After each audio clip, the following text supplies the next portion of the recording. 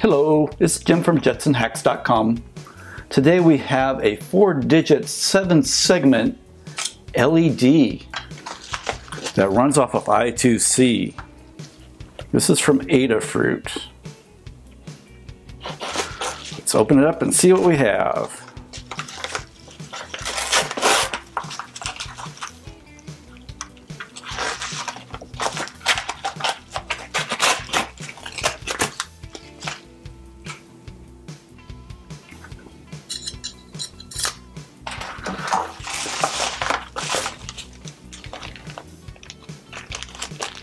Ooh.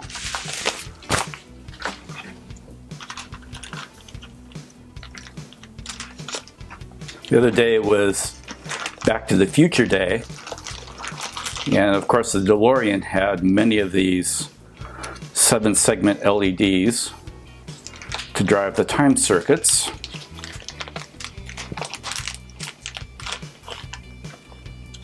It's kind of interesting. Let's see.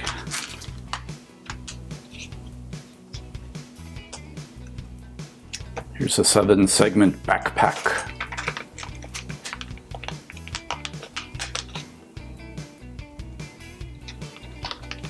And a little header pin. So the header pin goes in here. The instructions warn, do not put the display on upside down or it won't work. I think that's good advice for life. Don't do things upside down. Ooh, very circuity looking. Okay, so we want to match it with the silk screen. It looks pretty easy.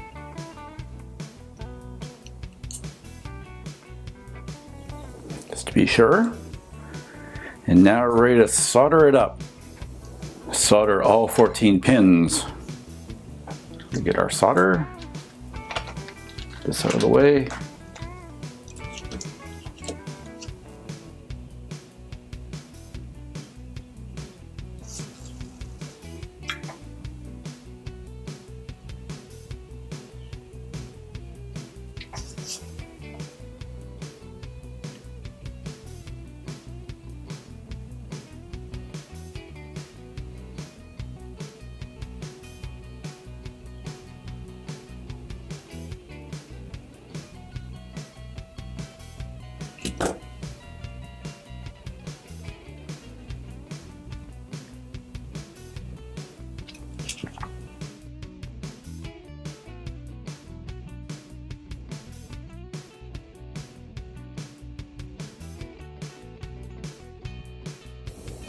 So that looks all soldery.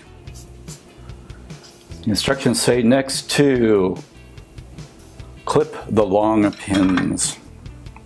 So I'm not sure that you really need to do that, but I will do that anyway.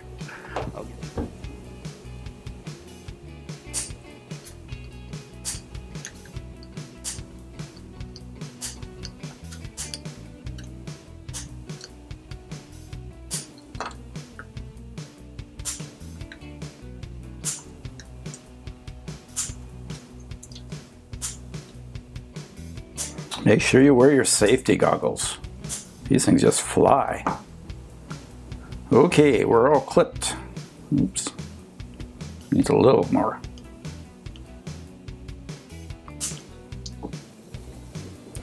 Okay, now we're ready to put on a header. So I need 4 pins. Header has 6.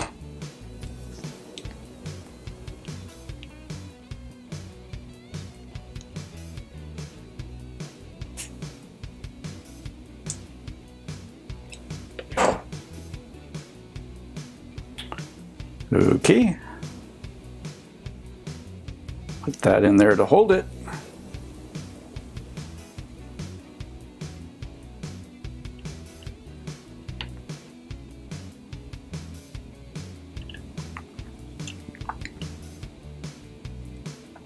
We're ready to solder it up.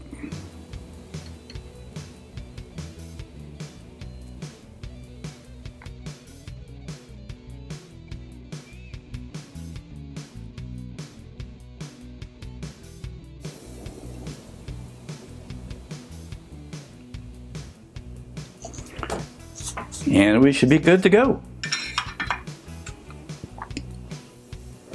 Okay, so let's wire it up. This display will run off 5 volts or 3.3 volts. For this one, we'll just run it off 5 volts, so it'll be nice and bright for the cameras. So J3A1, pin 1 goes to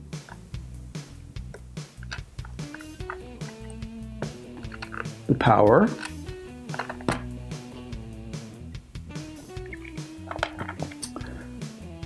J3A1 14 goes to ground.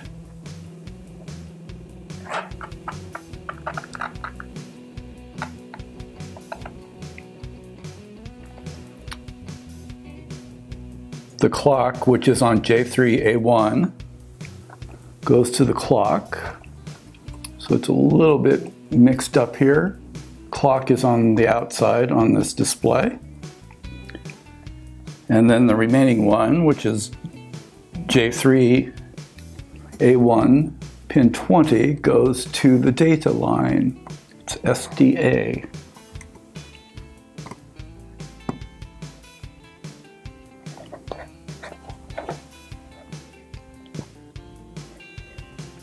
So we should be able to fire it up.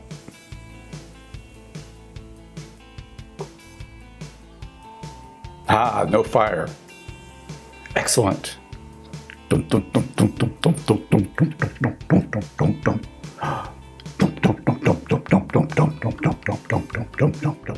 Right then, let's install some software. This is right after a flash from Jetpack for L4T 21.4. Let's install Git.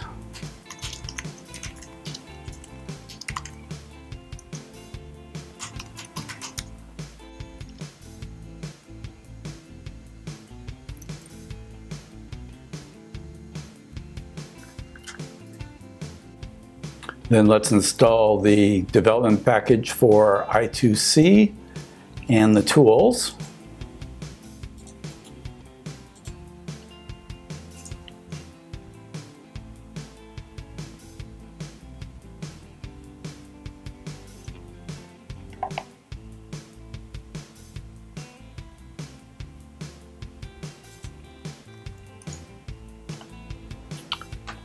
And let's take a look to see if we see our friend.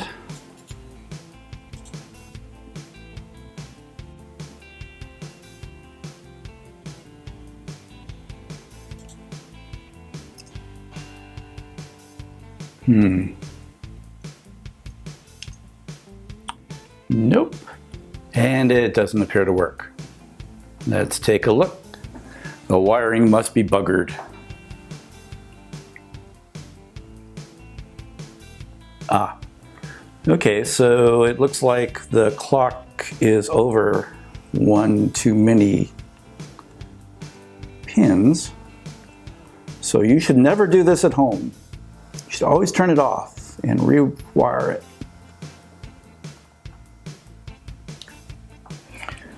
So I moved it back over to the correct spot. Let's see what happens. Ah, there it is.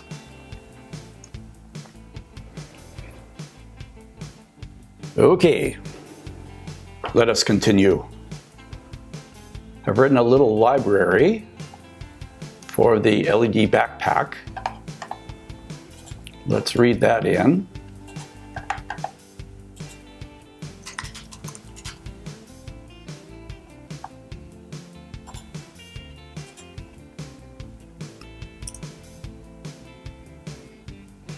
Switch over to that directory. Over to the examples. Let's compile the example. Just make. And let's run the example. sudo./display example.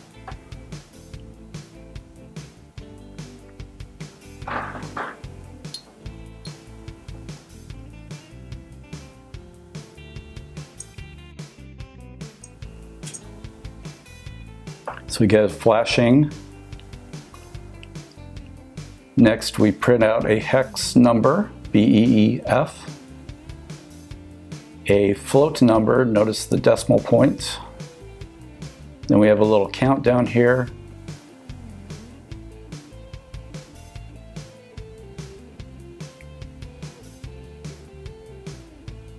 Then we have a low clock display. Notice the colon. These are all individually controllable. So that one appears to work.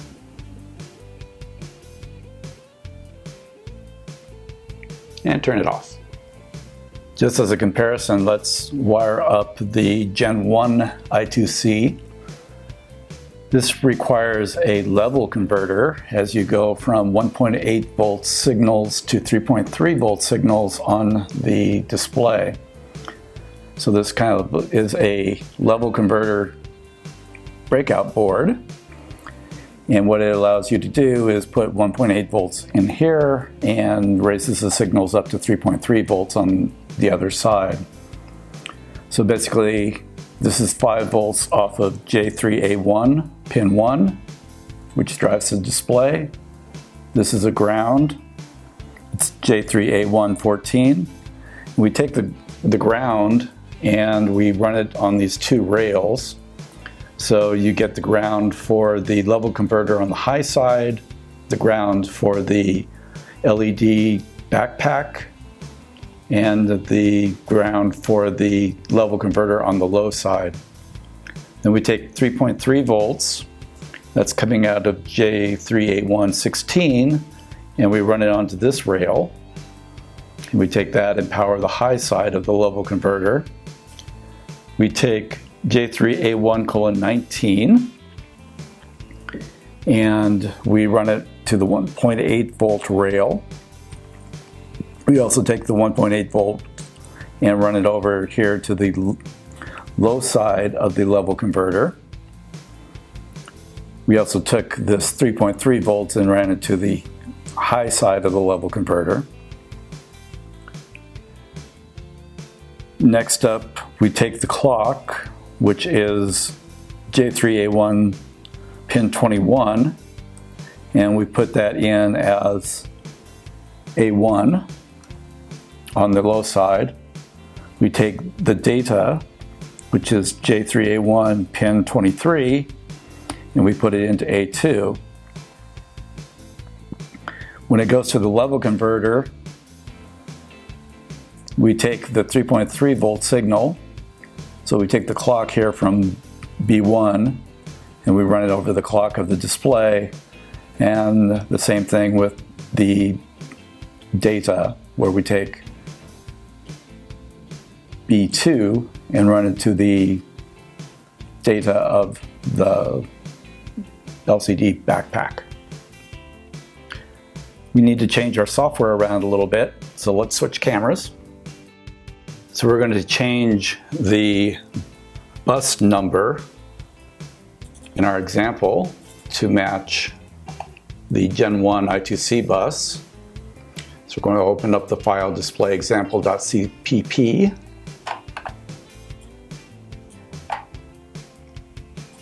And in our initialization sequence, right after we initialize the display matrix, we're going to change the bus to 0, which is the Gen 1 I2C bus. I'm going to save that.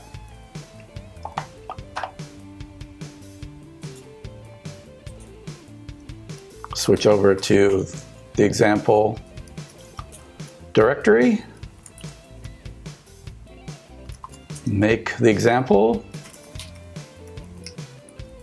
and we're going to execute it.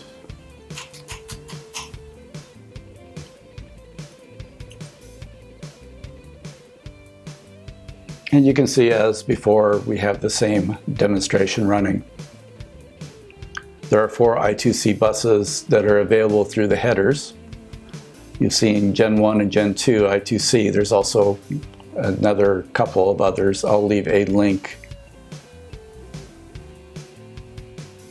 I'll leave a description in the blog article that goes along with this video.